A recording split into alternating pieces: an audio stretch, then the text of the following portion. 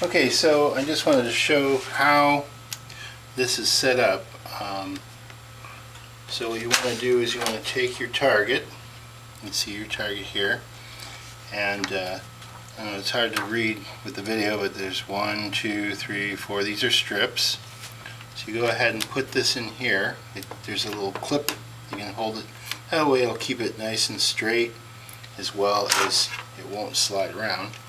You put this down with this little part up and put that over here.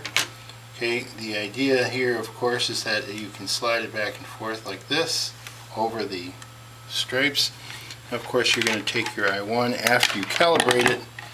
You go ahead and clip the rear of this into this little tab here and slide it up.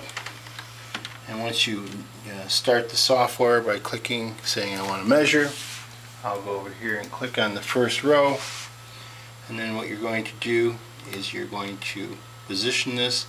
You're going to push this in with your thumb, hold it, you'll hear a sound, you slide it across, and then when you're done you let go and it will make another sound, say it's good.